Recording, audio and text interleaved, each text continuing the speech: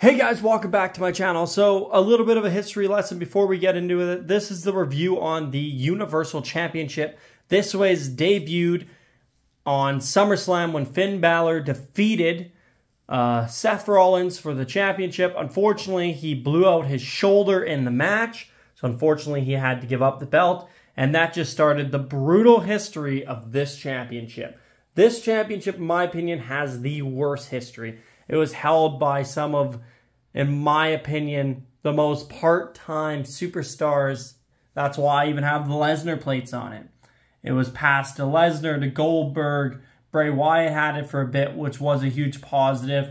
But if you really look at the history of this title, it had a brutal history. Not a lot of great champions held this belt.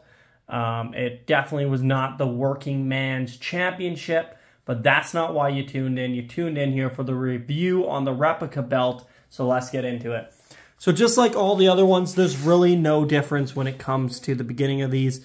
You got that red, almost like alligator backing to this one. In my opinion, I thought the red they chose was kind of off-putting. I wasn't a huge fan of the red when they debuted this belt. I actually felt cheated. I was excited. I remember Googling photos of the Universal Championship, like the ones that fan made up, and it looked really nice.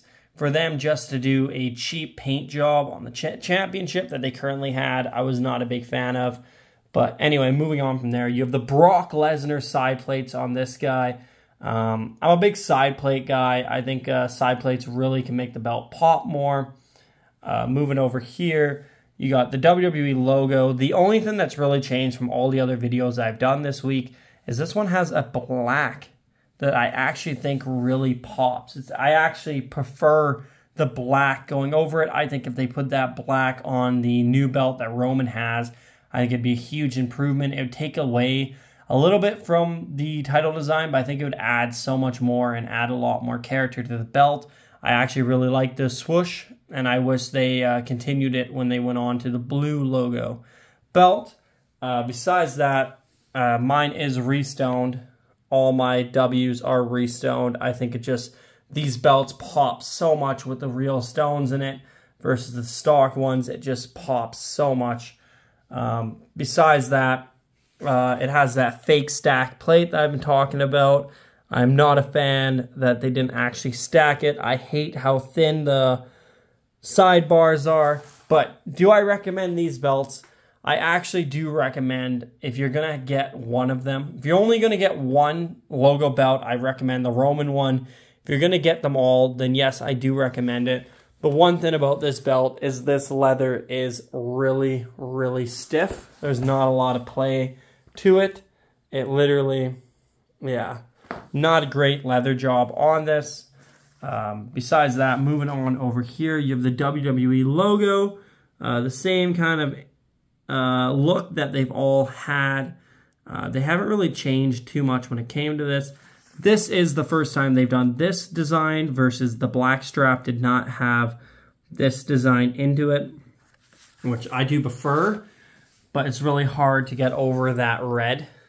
But moving on over here, Snapbox, nice gold tip. Flip this bad boy over. So actually this belt, I literally bought it, sent it to my guy to get restoned, and I didn't have it for long. I literally restoned it right off the bat. I got an amazing deal on this on WWEshop.com for $200. I would definitely pick this up for $200. I would say it is worth $200, but it's definitely not worth the full price. I think it's $449 for the full price, which it is definitely not worth. But if you catch it on a good deal, then it is definitely worth it. This is the 2016 championship design. Definitely not the biggest fan of it, but I actually would say I prefer the blue one over it.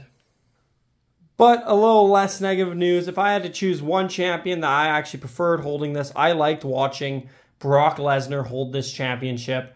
I was a big Brock Lesnar fan, and I thought that he did a good job making it more of a final boss title. I don't mind when champions don't show up every day. I don't mind the Roman Reigns doesn't work every pay-per-view.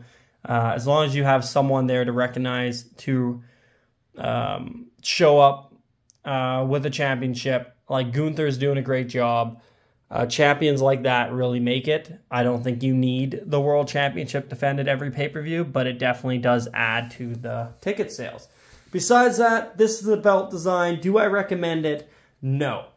Unless you really, really, really like that 2 years that this belt was around for, then sure, pick it up. But personally, I do not recommend this title design. Let me know, do you own one? Do you think about picking one up? And let me know, do you own any of the Universal belts? If you see any belts on my wall that I've not done a review on, I have a lot more if you look at my other videos. Comment below. I'll make sure I get a video up right away. And hopefully everyone had a happy holidays and looking forward to all my new videos and all the new things I plan for the new year, like WrestleMania 40. Let's go.